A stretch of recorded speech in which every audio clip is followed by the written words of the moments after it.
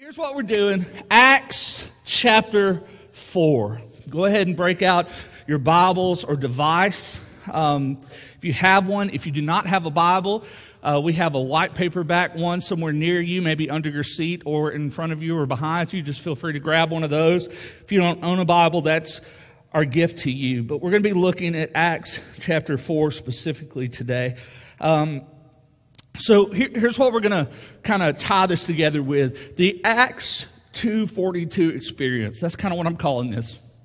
The Acts 2:42 experience is really where all this kicked off about us doing life together. This idea of simple community. Like that's what we've been talking about for weeks now. This idea of simple community. Acts 2:42 is really the central verse that encapsulates us doing life together in simple community. It's a life experienced by the apostles' new life with its fast-growing church. Like it was a fast-growing church where people are devoting themselves to the rich teaching. They're devoting themselves to this new Greek word we learned, koinonia, which means community. So it's a satisfying, rich life of where they're devoting themselves to the apostles' teaching. They're devoting themselves to doing life together in community. They are joyfully worshiping together. And because of that, there's this expansive and explosive growth. And really what that means is like this spirit of the church that was going on. It was like a rocket thrust. It was like a rocket thrust that forced the church into a needy world. And what I mean by that, it forced them into really doing life together, entering into each other's circumstances. There were needs being met. It's a beautiful, beautiful thing. As a matter of fact, you see Acts 2 demanded Acts 3. Like when we read Acts 2, and if you haven't read it, I encourage you to read Acts 2. It demands Acts 3. And so without entering into life together, without this style of generosity and sharing and devotion of the Acts chapter 2 community, there would not be the healing experience we find in Acts 3. You tracking with me on that? Like if people weren't entering into one another's lives, the Holy Spirit hadn't poured himself out, and people started doing life together in a community type fashion where they needed each other, then we wouldn't see the Holy Spirit using those people who were doing life together to heal, make healing happen in the name of Jesus. So Acts 2, God's got a plan here. Acts 2 demands Acts 3. So basically, the healing power of Acts 3 led to the early church taking this inevitable step towards growth. They were growing. I'm getting a little bass up here, Dwayne. I don't know if that's am I rattling you guys out there? No? All right, good. All right, so maybe it's just my Barry White coming out in me. So channeling my inner Barry White. So basically, this step towards growth is so crucial because where the church was in this transition of the way it used to be in the Old Testament, and then Jesus came on the scene and changed everything. He came on the scene and changed everything. So having been infused with the power of the Spirit, moving out into the world with this regenerative healing power was just basically, it was the next step. Like to move into people's lives and there become this healing and this ministering to one another was simply just the next step. And it's that step that led to the early church to face what comes next. And this is what happens when you're on a journey, when you're taking steps in life together. What happens sooner or later? There's an obstacle. Can anybody testify to that? If you're stepping and you're headed towards something, sooner or later it's like, oh, there's a big log in my way. I'm going to have to go around that. There's always this point of opposition. As we're on a journey together, doing life, taking steps, at some point in time, there's going to be an obstacle. And this is where we come into Acts 4. The early church, this is their first time to face opposition. It's their first bout with persecution. So here's the thing. We must understand, and I want you to hear this. Persecution is a primary part of genuine Christian faith. You listening? Persecution, suffering is a primary, it's just a primary thing that we deal with by simply doing life together in the name of Jesus Christ. It's just what happens. Persecution is just something that's going to happen. So here's what I want you to do. You're in Acts chapter 4. I want you to literally turn backwards in your Bibles about 10 chapters. John chapter 15.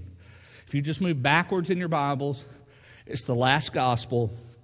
John chapter 15. I want you to look at what Jesus says, and I want you to see it with your own eyes.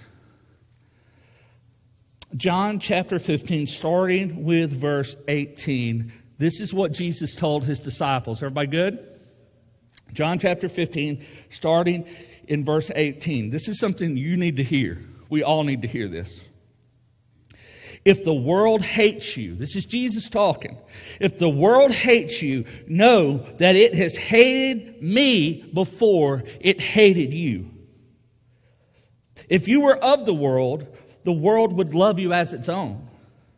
But because you are not of the world, but I chose you out of the world, therefore the world hates you. Why does the world hate you?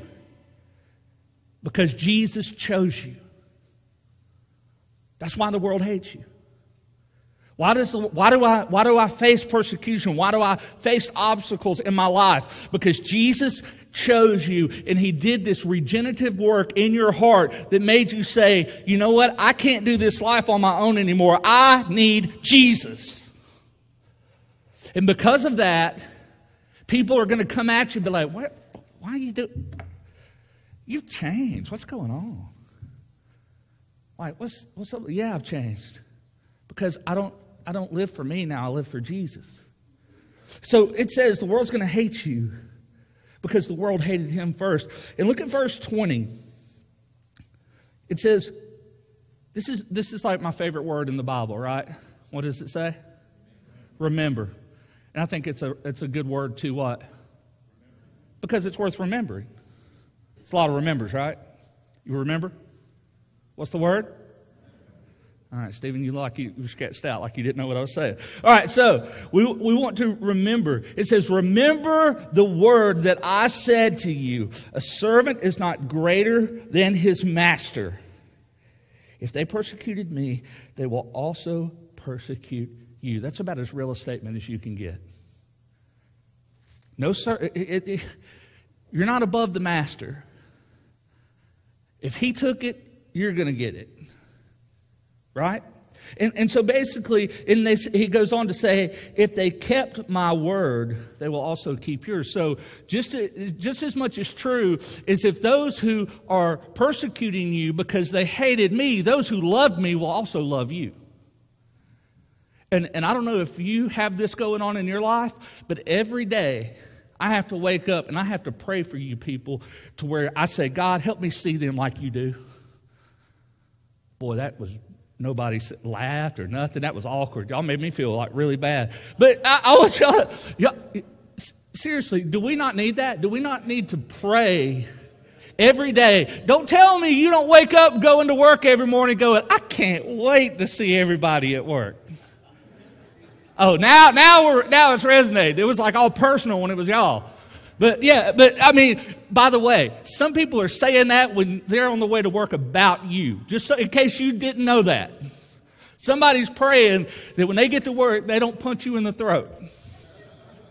So just go ahead and wrap your mind around that and realize that, you know what? You need to pray If we all did that together, if we all prayed, Jesus, help me see people like you see them, wouldn't it just be a glorious world? Seriously. Would we not treat one another better? Would we not have more understanding? Would there not be this idea of grace that flows through us?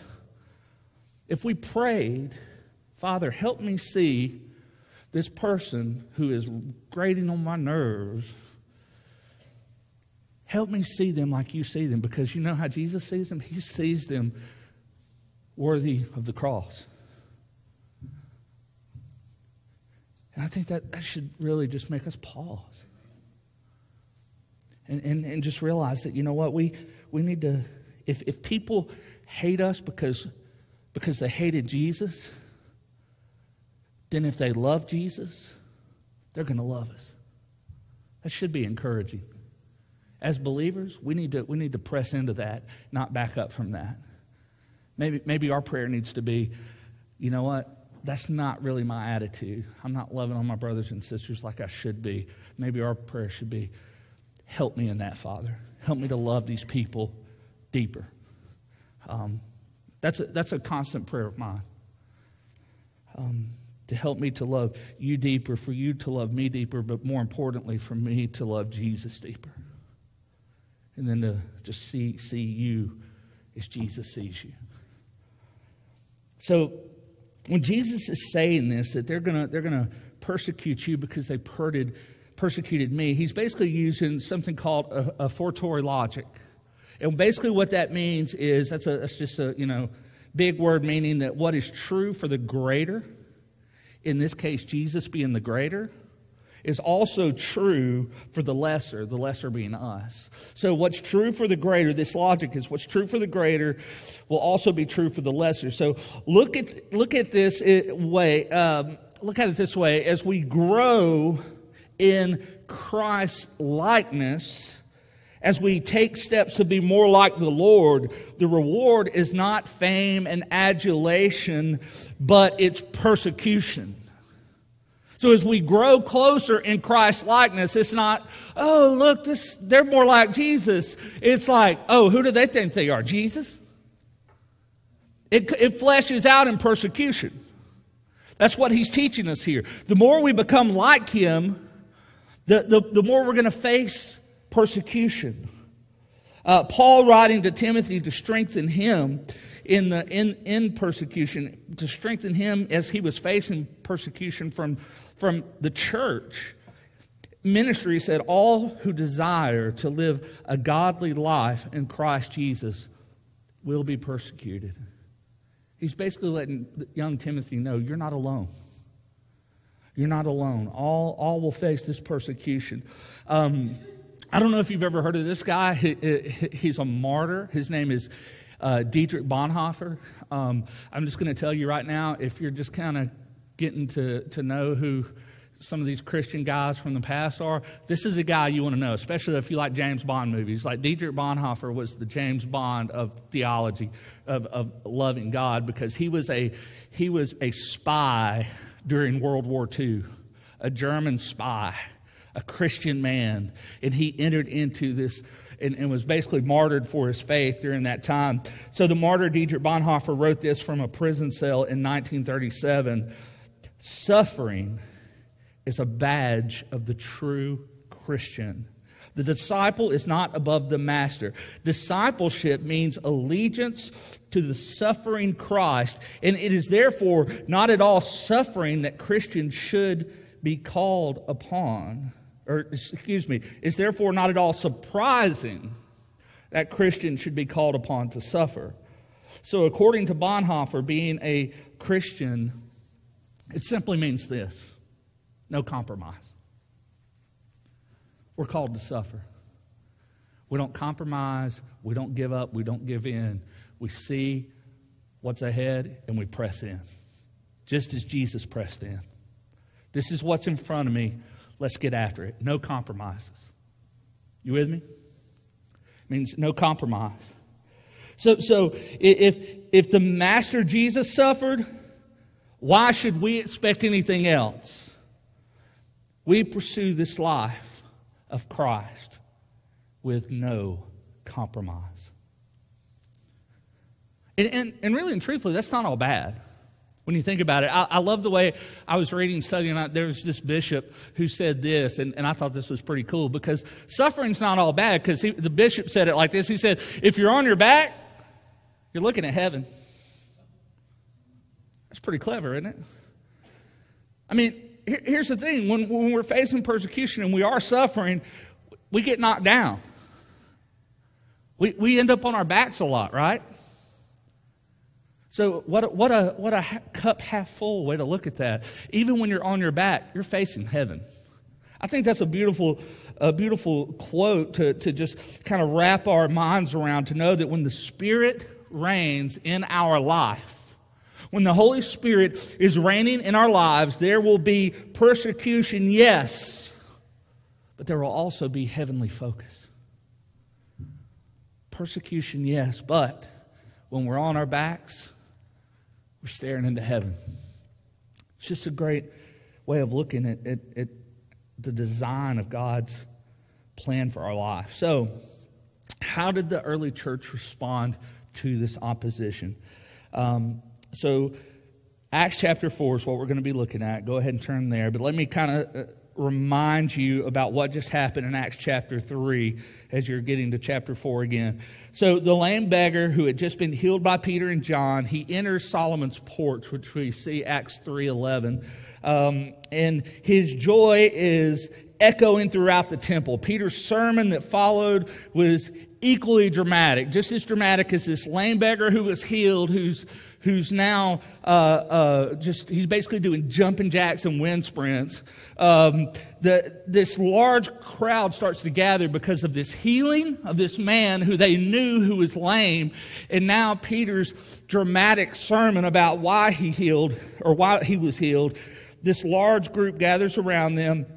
And the fact that I think it speaks volumes that when somebody is actually preaching truth to you, and you see that truth standing there when it was once lying on the ground, when you see that truth up and hopping around and doing stretches and lunges and getting ready to do a 40, I mean, that's real. Like, this guy was laid out his whole life, right? And now he's Usain Bolt. Y'all know who that is? Who's a runner? Who should I have said? Was that all right? Okay. I want to be relevant to all ages. But Usain Bolt's fast, just in case you didn't know. But this guy was lame and laid out, and now he's up and running around and he's praising the Lord on Solomon's porch in the temple, and he is just, it gives us serious credibility. It gives Peter's sermon serious credibility when it's like, yeah, that guy, you know him, right? He once could not walk, and now he is walking. That's automatic cred.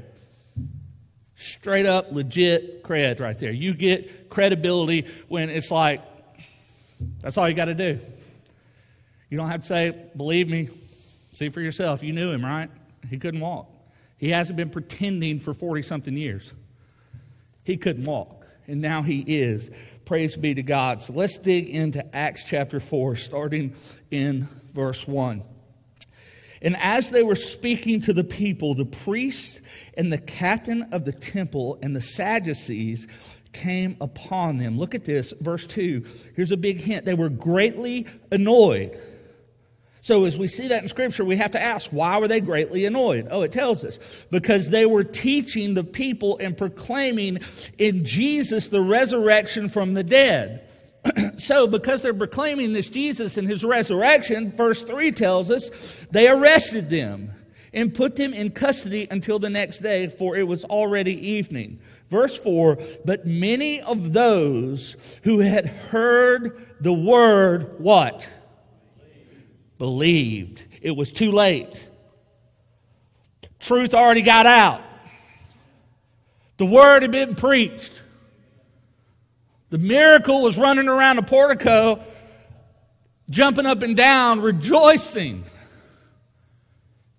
It was out.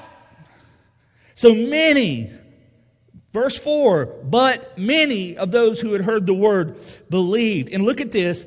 This is what I love about preaching the word of God. When you preach truth and love, this is what happens. And the number of men came to about 5,000. When I'm talking about rapid church growth, this is what I'm talking about. By the way, this is Peter's second sermon.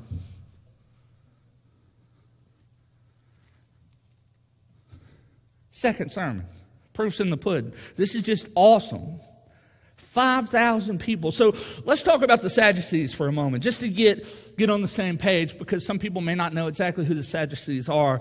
Notice the Sadducees are leading out here, because if you've read the gospel stories about Jesus' persecution, who were the ones leading out in Jesus' persecution? The Pharisees. That's right. It was the Pharisees leading out. So we hear a lot about the Pharisees, which were the religious leaders of the day, who were leading out in the persecution of Jesus for religious reasons, misguided conviction. But the Sadducees' opposition came largely from political motivation. So they kind of teamed up. One was more concerned about the religious aspects of what Jesus was doing, and one was more concerned about the political aspects of what was happening in the name of Jesus.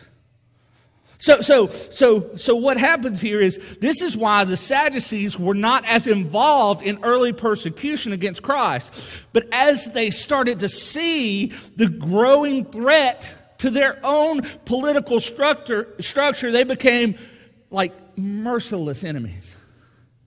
They're like, all right, this was a church issue. Now they're kind of messing up my gig. We got to do something about this. So as a matter of fact, in the book of Acts, and this is something that I think is important for us to know. In the book of Acts, persecution was largely committed and instigated by the Sadducees, not the Pharisees. The Pharisees were doing most of the leading of the persecution while Jesus was walking the earth. Now here in the book of Acts, when Jesus has ascended to heaven and his apostles are leading out in the church, we see the Sadducees are now starting to kind of lead this charge. And the Sadducees were this highly sophisticated blue blood group. They were highly sophisticated, and basically they were just coming to take care. These guys were dangerous. Not only because they were blue bloods and because they were highly educated, but they were educated, they were wealthy, they were elite, but they were also unprincipled collaborationists. Like they were political brown-nosers. These people would sell their own children to stay in the power. You understand what I'm talking about? Like all they cared about was power, their agenda. They were evil control freaks, and they didn't want anyone rocking their boat. And that's where we pick up in verse 5. It said, and on the next day, their rulers and elders and scribes gathered together in Jerusalem with Annas, the high priest, and Caiaphas, and John, and Alexander, and all who were of the high priestly family. So Caiaphas is a name we've heard before in the Gospels as one who worked in conjunction with the Pharisees, representing the Sadducees and this political element. Verse 7, and it says, and when they had set them in their midst, they inquired, and this is an important question for you to see. This is what the Sadducees ask Peter and John when they get them in their courtroom, basically. Court's called to order, and they said, by what power or by what name did you do this? So the courtroom set, the Sadducees, the highly sophisticated blue bloods, right, had come to take care of these hayseed Galileans. That's what they were doing. They were like, this is easy, it's gonna be in the bag. These guys are a bunch of stupid fishermen. We got them. And so they piled him in here, and it's important to know this, that Annas, it gives him he was called the high priest, but at this point in time, it was an honorary title because his son-in-law Caiaphas was the actual high priest. Nevertheless, this political elite family, so to speak, they call him the high priest. He was like, it was literally like the mafia, like he was the Don. He was considered the godfather of this Sadducees group of people. He basically was the boss of Palestine. So even though Caiaphas was the actual high priest, the respect still fell to Annas. So even though Caiaphas had the title, Annas, his father-in-law, was still calling the shots. You with me? So they gather him up, and so the question look at this, the question in verse 7, by what power or by what name did you do this? That question was a trap. That question was nothing but a trap. And it was a subtle enough way to put it, but it was a deadly trap. It was a deadly trap because if the apostles' accusers could get them to admit the healing to any power other than Jehovah, other than Yahweh, if they could get them to admit that this healing occurred in anyone else's name, then by Scripture, by the law alone, the law of Moses, they could put them to death. It was a trap question because they knew who they were preaching in the name of. And I mean, this is something that would be like paralyzing fear if you're Peter and John, because I don't know if you know this or not, but just like 10 chapters ago, right? These guys were complete cowards when their buddy Jesus got drug off and they started to beat him and crucify him. They all ran and hid. Peter and John hung around, but Peter ran and hid. And Peter's doing all the talking. Peter ran and hid with the rest of the disciples, and these guys were complete cowards. So just a like a month earlier, a month and a half, 2 months earlier, Peter had actually denied Christ 3 times, and now he's being asked the question, whose name are you doing this healing in? This would have been a great opportunity for the 4th denial, because he was standing in front of a group of men who could have him killed. But not this time. This time, Peter didn't run. This time, Peter didn't back down. Look at verse 8. Then Peter, filled with the Holy Spirit, said to them, rulers of the people and elders, if we are being examined today concerning a good deed done to a crippled man, by what means this man has been healed? Verse 10. Let it be known to all of you and to all the people of Israel that by the name of Jesus Christ of Nazareth, whom you crucified, whom God raised from the dead, by him this man is standing before you well. Peter wasn't running anymore.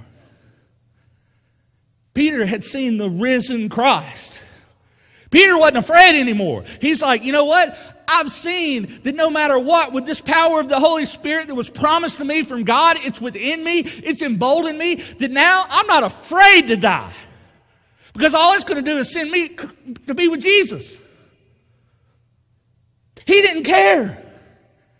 He's like, give me what you got. He's like, I'm telling you, this is because of Jesus. Verse 11, look at this. This Jesus is the stone that was rejected by you. I love that boldness, man. Peter's like bowed up. Jesus was the stone. He was rejected by you, the builders, which has become the cornerstone. Verse 12, and there is salvation. Look at this. There is salvation in no one else. Look at that. That's a definitive statement to these scary, powerful, elite men. There is salvation in no one else, for there is no other name under heaven given among men by which we must be saved. Now, pay special attention to verse 13, because this is the tipping point. This is crucial. Now, when they, the Sadducees, the Sanhedrin, the elders, the ruling council of this area, they said, now when they saw the boldness of Peter and John and perceived that they were uneducated, common men, that these hayseeds had some game.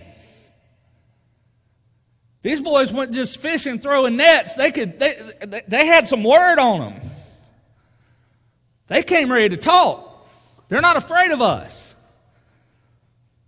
When they perceived they were uneducated common men, they were astonished.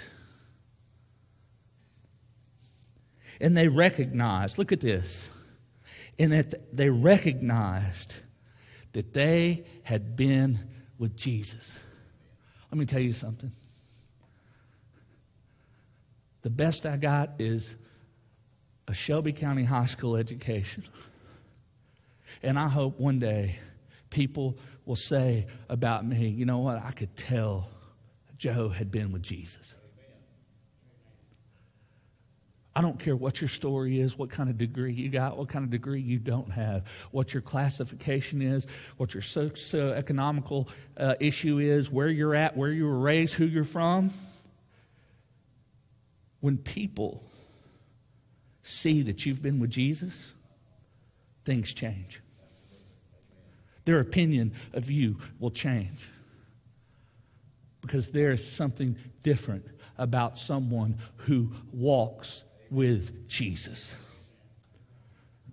There is a higher calling about someone who spends time with Jesus.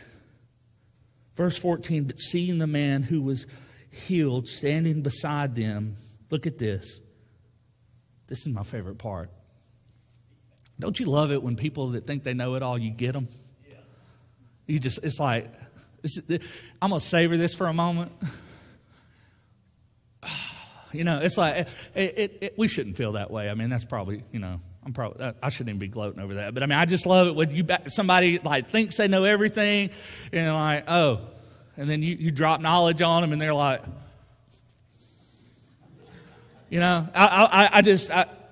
that's pride. I need to repent. I'll be at the altar later. You could join me. Pray for me. But seeing this man who was healed standing beside them, they had nothing to say in opposition. Let's be real. What could they say? The dude is healed. He's whole. He's standing right beside him. I mean, if you want to talk about a mic drop moment, Peter's like, yeah, we did this in Jesus' name, and it worked. Come at me, bro. There is nothing that is just, it's mind-blowing. But look at verse 15. But when they had commanded them to leave the council, they started to talk to one another. It said they conferred with one another, saying, hey, what are we going to do with these guys? What shall we do with these men? For that a notable sign has been performed through them, and it's evident to all the inhabitants of Jerusalem, and we can't deny it.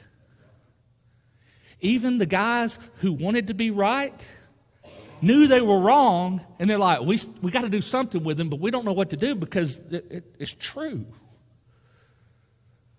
This has never happened to us before. Usually we stand up, we bow up our chests, and we say, look at the many degrees we have on the wall, and people bow down. These fishermen aren't like that. They came back at us, and there's evidence of truth to what they say. What are we going to do? And then look at verse 17. But But in order that it may spread no further among the people, this was their concern, to kind of control this so it wouldn't spread to other people. Let us warn them to speak no more to anyone in this name. So the threat didn't work last time. We're going to give it another shot. It didn't work, but here's what we're going to do. We're just going to say, okay, we'll let you guys go, but don't talk about this anymore. This right here, circle of trust. We'll let you go. We're not going to kill you. We're not going to nail you to a tree, because that's what could have happened. But in order for your release, you just got to be quiet. Let's see how that goes.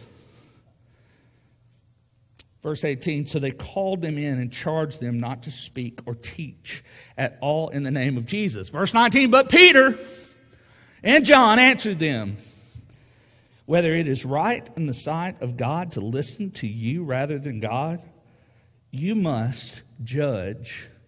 For we cannot but speak of what we have seen and heard.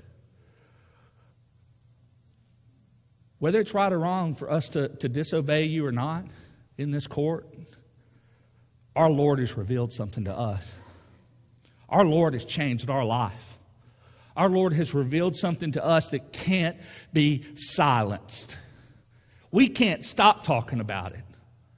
I don't care what you're threatening. We can't stop moving. We can't stop stepping towards this truth because it's too good and it's too real.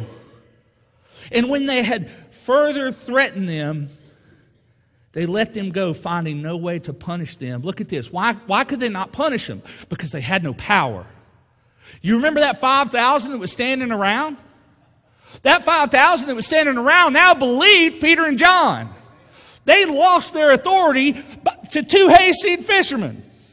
Now they're like, we're outnumbered. So a degree will still get your butt kicked if you're outnumbered. Just say it. You can try and be right. But if the odds are against you, it's better just to slide on out. Just saying. That's just... I grew up in Wilsonville. I'm just telling you, if there's more of them than you, don't let pride get you hurt. Slide on out.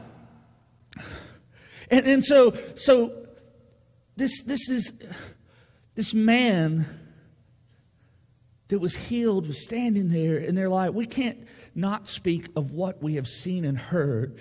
And when they had no further, they let them go, finding no way to punish them, because the people, for all the people that were there, look at this, for all were praising God for what had happened.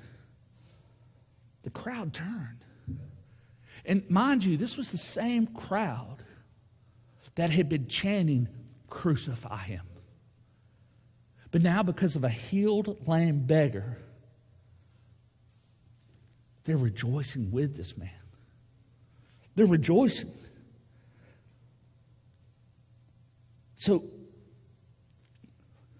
and look at this. It says, verse 22, for the man on whom this sign of healing was performed was more than 40 years old. They had history with him. They knew he was lame from birth. It was no doubt. This wasn't a trick. He was healed. They saw it with their own eyes. Guys, this kind of faith, and you have to realize, the 5,000, seeing was believing. What I'm about to say, don't take me wrong here, but faith sometimes is taking a step without knowing there's anything to step on. Sometimes taking that step out in faith is because you don't see, but you believe. That's the very definition of faith in Hebrews 11:1. And so when we step out in faith, these people had the benefit of seeing. And God used that to show them. Why? So we could read about it. And say, well, if these people wanted him dead, and now their minds have been transformed, and now they believe because they saw something happen, it must be true. Their Lord, listen, This is what's happening to the apostles. Their Lord was saturating their emotion, compelling their wills, energizing their bodies, so that no matter the Sadducees, Sanhedrin, they weren't just seeing them. They weren't just seeing fishermen. They were seeing Jesus. They were so filled with the Holy Spirit, they weren't seeing Peter and John. They were seeing Jesus. Not only that, but Peter and John, filled with the Holy Spirit, were in constant communication with their Lord. So as the Jewish leaders were seeing Peter and John, they were seeing Jesus. Because there was communication. There was a oneness. There was community with the Lord. Not just with each other. But they were so filled with the Holy Spirit that they were saturated in this. And the apostles were able to respond to the opposition they were facing because they were walking with Christ. This is the thing. I don't know what you're facing. I don't know what obstacles are in your way. But this is what I know. If you're going at it alone, it hurts. It's tough. But when you go into that opposition, when you go into that obstacle with Jesus, the creator of the world is with you. The creator of your very life is with you, protecting you, walking with you, even carrying you in the hardest times. Just a thought. What if we took a step today, instead of in the name of our heroic efforts? What if we took a step towards whatever battle we're facing in the name of Jesus? What would that look like? Because I know the struggle. I'm there. I'm a dude. I want to take care of it myself. I think we all have that in us. But what if we were to walk towards this obstacle, this opposition, this persecution in the name of Jesus? Because when it comes to following Christ, look right at me. When it comes to following Christ, there is no compromise. When it comes to following Christ, there is no compromise. What does that mean for us? It means that when we're filled with the Holy Spirit, Christ is the focus of our lives. No compromise. It means the Holy Spirit does not promote Himself. He promotes Christ. It means that we can't rest on the fact that we prayed for the Spirit's fullness 5 years ago. We can't live in the past. We can't worry about what we did when we were 7 years old, that we walked an aisle. We have to be in the Spirit today. We have to engage the Spirit in constant prayer for His fullness. Not something that you did when you were a kid. Not something that you did 5 weeks ago. Something that's today. You need Jesus now. Every morning you have to wake up and die to self and be risen in the newness of life that Christ gives you. Because if you're living in the past, you're not walking in the fullness of Christ. You're living in the glory days. Today is glory revealed in Christ. In Christ. It means we must spend time. I can't say this enough. When I say no compromise, I mean no compromise. It means we must spend time in God's Word. Are you hearing me? No compromise. We must spend time in God's Word. The Bible is like a mirror. It's reflecting the light of God onto us. We must stay in God's Word, no compromise. We must remain in the Word, no compromise. Constantly learning, constantly being taught. Not relying on what we've learned in the past, but interacting with experiencing Christ fresh and anew today. Relevant in our lives now. Not the past. today. It means that we spend time with God's people, no compromise. The scripture says that we should not forsake meeting together because we need each other. We need each other desperately because we don't want to walk this life alone. And God says you don't have to. That's the very thing of simple community. That we would become like the people in Acts 2. That we would start to spend time. And the light of Christ flows out of his people. I mean, do you realize that we kind of become like the people we're around? Have you noticed that? We kind of become like the people we're around. And we're around people who are following Christ. We start to catch fire. It's momentum. Their light is contagious, that Christ just flows out of his people and into those around them as we enter in and devote ourselves to the apostles' teaching, to fellowshipping, the breaking bread together, eating meals together, and praying for one another. Guys, I need you to pray for me. If you're not praying for anybody this week, pray for me. I need it. Man, the devil doesn't give you any days off. I don't know if you figured that out yet or not, but if you're not praying for anybody, pray for me. And if you need prayer, I'd be glad to pray for you. I hope he puts you on my mind and heart this week where I just pray for you because I think of you, because I've seen your face this week. That means something. Because I need you. I need you in my life praying for me, and I need you in my life so I can pray for you. So it's not just about me. Because if left to myself, that's what it would be. I would make it all about me. But I need to do life with you. Desperately. When it comes to doing life together, we can't compromise. No compromises. We do it just the way Jesus said to do it. We must be a part of simple, gospel-centered community. Are you listening to me? Do you hear me, people? We must be a part of simple, gospel-centered community. It's not an if. It's a must. It means we must spend time in prayer to the Lord. No compromises. We spend time with God, just talking to Him.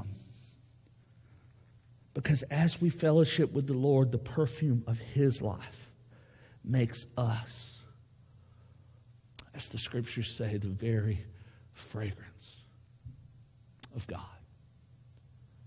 We must pray. There's no compromise in that. So I tell you what, if you would, bow your heads with me. And let's pray now.